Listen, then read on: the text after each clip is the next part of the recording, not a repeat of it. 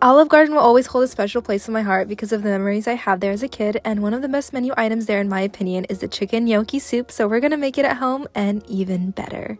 We're gonna start out by sauteing some garlic, onions, celery, and carrots in butter and olive oil. Then we're gonna add our chicken broth in half and half that's been mixed with flour.